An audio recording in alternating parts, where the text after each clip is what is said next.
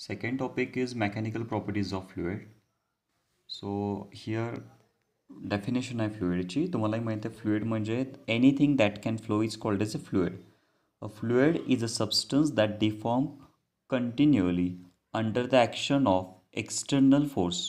म्हणजे जेव्हा त्याच्यावर एक्सटर्नल फोर्स लागणार त्यावेळी ते डिफॉर्म व्हायला चालू होणार. अ fluid is a phase of matter that includes liquid, gases and प्लाझ्माज.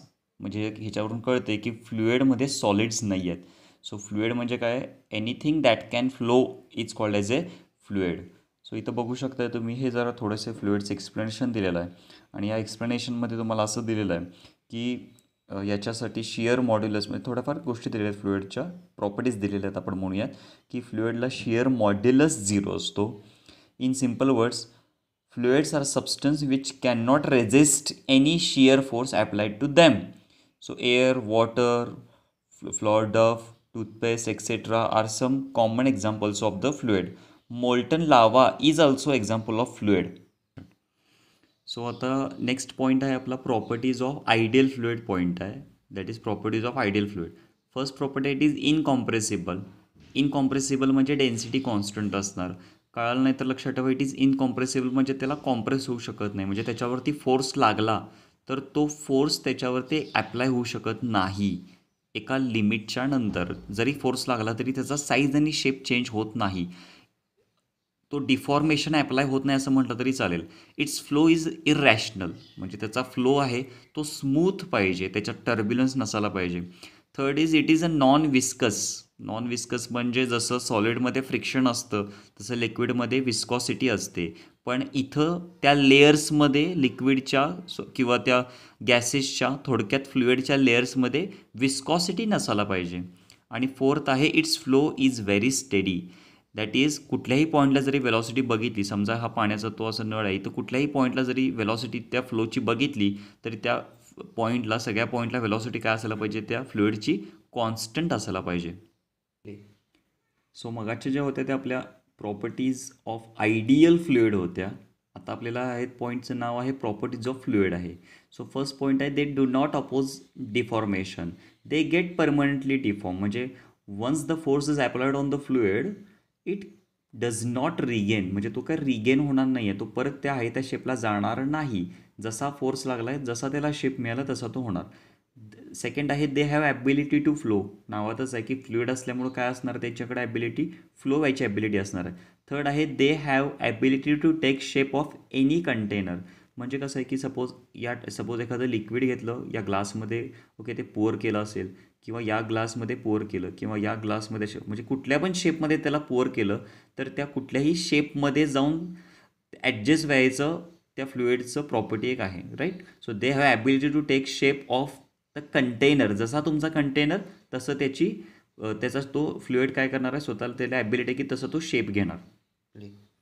Next point आपला fluid at rest. Actually he branch आहे. It is a branch of physics which deals with the study of properties of fluids at rest. की ज्या properties जे fluids रेस्टला आहेत आणि त्यांचा प्रॉपर्टीजच्या study करण्याची जी फिजिक्सची branch आहे त्याला आपण म्हणणार hydrostatics. Okay. So next point आहे आपला महत्त्वाचा पॉईंट आहे, मेन पॉईंट आहे प्रेशर. प्रेशरचा फॉर्म्युला आहे P is equal to F upon A. Force per unit area वाचताना तुम्हाला माहिती आहे कसं वाचायचं आहे. Pressure is defined as force per unit area. जसं लिक्विडला, सपोज हा लिक्विड आपले पाण्याचं टाकी आहे, टँक आहे असं समजून घ्या. सपोज ह्या 3 वॉल्स आहेत, या 3 वॉल्सच्या आत हे लिक्विड बसणार आहे. तर हे लिक्विड ज्यावेळी बसणार त्यावेळी लिक्विड ह्याच्यावरती पण प्रेशर लावणार, याच्यावरती पण लावणार आणि याच्यावरती पण लावणार. म्हणजे यासाठी 2 व्हर्टिकल वॉल आहेत आणि एक हॉरिझॉन्टल वॉल आहे. व्हर्टिकल वॉल असेल तर सपोज या टाईपचं असं तुम्हाला काय लागणार आहे, फोर्सेस लागणार आहेत. हॉरिझॉन्टल वॉल असेल तर या टाईपचे फोर्सेस लागणार आहेत. त्याच्यावरती कुठला फोर्स कसा लागणार हे माहिती असायला पाहिजे. सो एस आय युनिट आपण बघायला पाहिजे प्रेशरचं. प्रेशरचा बेसिक फॉर्म्युला आहे P is equal to F upon ए. म्हणजे न्यूटन हे फोर्स युनिट आहे, मीटर स्क्वेअर हे एरियाचं युनिट आहे. मग न्यूटन पर मीटर स्क्वेअर म्हणजेच कुणाचं युनिट होणार, प्रेशरचं. इथं दिसेल तुम्हाला S I unit of pressure is Newton per metre square. 1 Newton per metre square म्हणजेच 1 पास्कल. पास्कल हा सायंटिस्ट आहे. ओके. इथं कॅपिटल पी ए असा सिम्बॉल आहे त्याचा. So the dimension of the pressure is L raised to -1, M raised to 1, T raised to -2 असं त्याचं dimension आहे. So pressure is a scalar quantity. वाटताना वाटतं की it is a vector quantity, but it is a scalar quantity. आणि जे काही गॅसचे pressure आहे, आपण गाडीमध्ये जे टायरमध्ये हवा भरतो किंवा जे काही बाकीच्या गॅसचा जो काय आपण घरातला जो गॅस असतो त्याच्यामध्ये जो प्रेशर असतं ते बारमध्ये मोजलं जातं. So 1 bar is equal to 10⁵ Newton per metre square लक्षात ठेवायचं आहे. 1 bar is equal to 10⁵ Newton per metre square. आणि अजून एक आहे 1 hecto pascal, that is HPA is equal to 100 pascal. Next point आहे आपला pressure due to liquid column. Pressure due to liquid कॉलममध्ये एक वेसल घेतलेला आहे, आत वॉटर फिल केलेलं आहे आणि याच्यात एक लिक्विड सिलेंडर आहे. इमॅजिनरी आहे, असं काय ॲक्च्युलीमध्ये नाही, इमॅजिनरी आहे. So vessel is fielded with the liquid and imaginary cylinder having cross section area A which is inside the container. So त्याच्यावरचा जो फोर्स आहे F is equal to mg which is obviously acting downward. Then that is its weight. F is equal to mg जे आहे ते त्याचं weight आहे.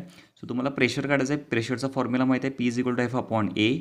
Force आहे त्याचं स्वतःचं वेट की जे डाऊनवर्ड डायरेक्शनला काम करायला लागलं आहे म्हणून mg. एरिया आहे तसंच ठेवला आहे. इथं मास आहे, मासचा फॉर्म्युला आहे व्हॉल्यूम इंटू डेन्सिटी. ऑलरेडी झाले तुम्हाला याच्या आधी. So mass is equal to व्हॉल्यूमचा formula होणार आहे एरिया इंटू H. एरिया किती लेंथवर आहे तो म्हणजे त्याचा व्हॉल्यूम, डेन्सिटी म्हणजे रो. सो AH रो हे पुट केलं, हे ॲक्च्युली मास आहे. AH रो इथं पुट केलं तर P इज इक्वल टू एमच्या ऐवजी AH रो आणि जी पुढं आहे तसंच अपॉन एला A गेलं, H row G is the final answer for the pressure. Next point आहे अर्थ atmospheric, that is atmospheric pressure. नावातच आहे की ॲटमॉस्फेरिक प्रेशर म्हणजे जे ॲटमॉस्फिअर आहे त्याचं तुमच्या बॉडीवर प्रेशर किती आहे. It is called age atmospheric pressure. जर प्रॉपर डेफिनेशनमध्ये सांगायचं झालं तर अर्थ atmosphere is made up of fluid. Fluid म्हणजे कुठलं आहे ते एअर आहे. एअर असल्यामुळे त्याला स्वतःचं वेट आहे आणि ते वेट प्रेशर एक्झर्ट करणार, that is called age atmospheric pressure. तर इथं तुमचा हा ॲटमॉस्फेरिक प्रेशरचा पॉईंट झालेला आहे. याच्या पुढचा जो टॉपिकचा पार्ट आहे तो आपण नेक्स्ट व्हिडिओमध्ये बघूयात. ओके, जर आवडला असेल तर लाईक आणि सबस्क्राईब करा.